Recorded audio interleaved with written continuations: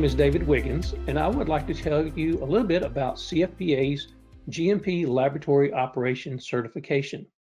If you work in research and development, quality control, quality assurance, technical operations, or a contract laboratory, you are no doubt well aware of the certainty of FDA inspections. What you might not be aware of is prior to 2012, FDA was required to inspect domestic drug operations every 2 years, although there was no similar requirement for inspecting foreign firms.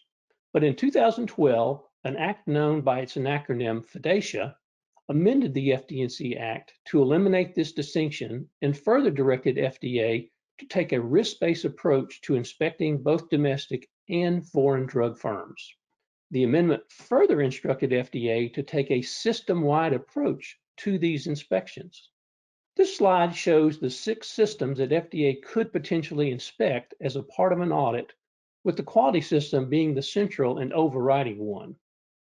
The one we are interested in as a part of this certification is the Laboratory Control System.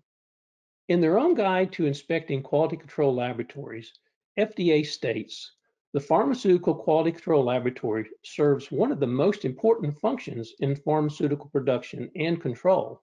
It also indicates a significant portion of the cGMP regulations in 21 CFR 211 pertain to the quality control laboratory and product testing.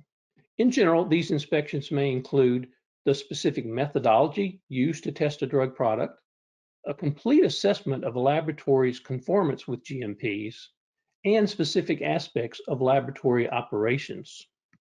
In support of this FDA statement, you can see the significant number of GMPs related to the laboratory operations here in subparts I and J. In response to this heightened focus of the FDA on the laboratory operations, CfPA has developed a 10-part course series for the purpose of providing a GMP Laboratory Operations Professional Certification.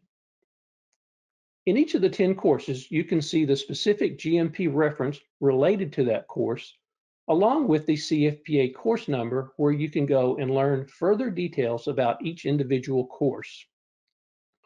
Part 1 provides an overview of the certification, as well as the first topic, establishment of specifications. Part 2 covers IQ, OQ, PQ. Part 3 covers the development and maintenance of SOPs in the lab. Part 4 covers analytical method validation. Part 5 covers how to handle OOS results and to conduct a robust investigation. Part 6 covers stability testing. Part 7, good documentation practices for the laboratory. Part 8 covers data integrity in the laboratory, which you may know is a big issue with FDA right now.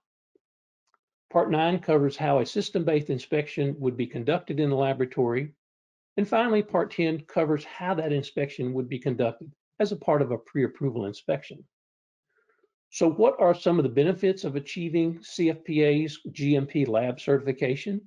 Well, depending on where you are in your organization, you would be able to operate as a lab analyst in full GMP compliance, plan and manage lab control operations, apply relevant regulatory requirements, train and mentor staff, develop SOPs and tools, represent the organization in audits and regulatory investigations, and interact with management, regulators, and auditors.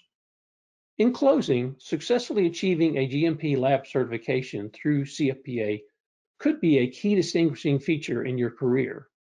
If you think about it, you really owe it to yourself and the success of your career to pursue this certification. Thank you.